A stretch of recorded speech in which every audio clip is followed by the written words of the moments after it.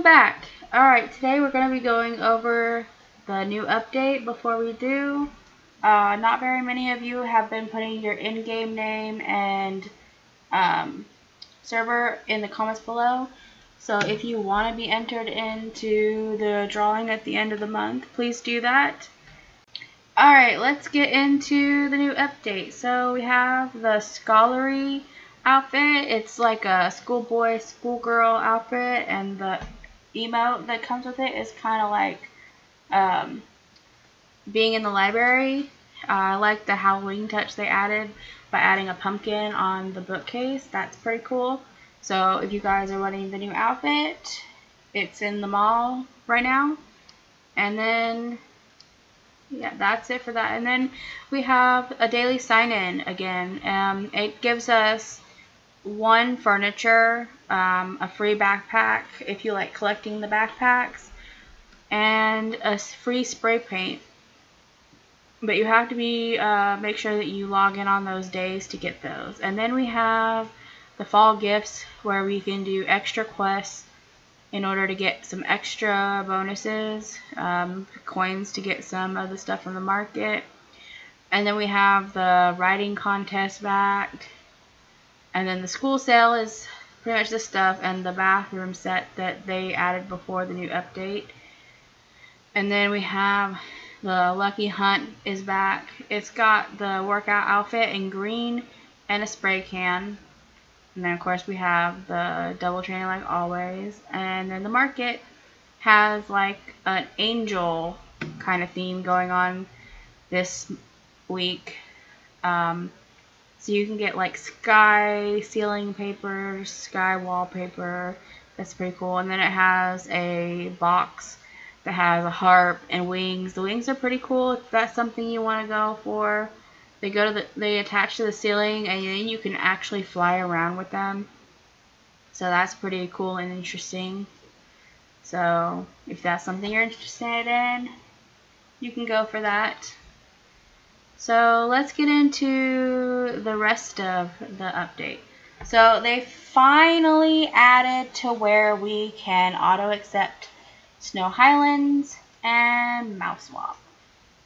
Snow Highlands, I believe you have to be level 30 or 35 in order to auto-complete. And Mouse Swamp, you have to be level 60. So if you're those levels, you can now auto-accept those maps. So you can get Fall Forest, Sandcastle, Snow Highlands, and Mouse Swamp all done really quickly, and then worry about the rest of the maps if you do all the dailies. So it'll take a little less time to get those done now. So that's awesome. Alright, so let's get into some of the other stuff they added this update. So they have risen the percentage to get knobs and light muzzles, but they also, on top of doing that, they added it to where we can sell them on the market. So we can only sell light muzzles, knobs, and the heavy muzzles on the market. We can't sell anything else. So if you want to buy them, you can now. Well, if you can find them for sale. Alright, so next they added some new things for your cohabitation. It says that they made it they improved the way to end your cohabitation. Obviously, I'm not going to do that. But if you're trying to end it now, it's supposed to be a little easier to do so. And on top of that, they added a picture frame to where you can put pictures that you take on your wall. I was highly disappointed with the picture frame. You can put your pictures on there, but it doesn't give you the option to move the picture around, so you cannot adjust how the picture looks, which causes most of your pictures, it cuts off your head. And that's really disappointing, because I know when I heard that they were going to add picture frames where we can actually post our own pictures on our walls. I was excited. And now I have a picture of myself on my wall with my head cut off. And there's nothing I do. You can't even change the picture. I tried putting it back in my inventory and then putting it back on the wall. It did nothing. There is no option to change it, no option to fix it. So just stuck with this picture of myself with my head cut off. So let's hope that in a future update they fix this and make it to where we can change it, move it around, fix it, something, because otherwise it's a good idea, but it was a fail. Okay, so another thing that they added for the cohabitation thing is they made it to where every day they're gonna send you this thing that kind of looks like a pile of grain to make a bento box of love. So you go to the grill like you make food, but there is no ingredients that you're actually supposed to add to this. Like, you can just add whatever you want and it's gonna make the same thing. I don't know if the quality is better if you make it with better quality food, but so you make it on the grill, and when you click on it, it doesn't send it to your backpack. It automatically mails it to your cohab. So that's neat. Also, the food gives you like combat boost, so that helps you out a lot. So if you have a cohab, I'd be sending it to them every day. On top of that, we got cool new boards in our manor with some awesome new little things like boxes. So pretty much you spend gold for a certain amount of boxes to be put on your board. So when people come to your manor and like your board, they get a free gift. So it kind of gives people more of an incentive to go to your manor and like your board and leave you nice comments if they want to. Then they added a journal. I wasn't able to write anything because I think you have to do a cohab quest before you're able to write on this, and I did not do that. So pretty much you do your cohab quests like doing your love tree or any of the other stuff that you would do, and then you can go write on a journal. Doing this every day goes towards journal gift quests, so you get extra bonus gifts for doing this every day, which is cool. And the gifts seem to go up for a year anniversary, and on the year anniversary you actually get a new title. So the new title is called Never Change, and you get that for completing a whole year of journaling with your cohab. Okay, so I went and visited the mayor of Excelled manor, which she has a pretty awesome manor, so if you want to go check it out, I would definitely recommend it. And they're really nice over there too, so it's a great camp. But I went and liked her board. She had the gifts on there, so it shows you that when you like somebody's board, that you get this little blue gift that gives you random gifts. I got roses. I don't know if you get roses every time. I think I got roses both times I liked a manor, so maybe. But even so, even if you just get roses every time, you can use that for bringing your friendliness up with somebody.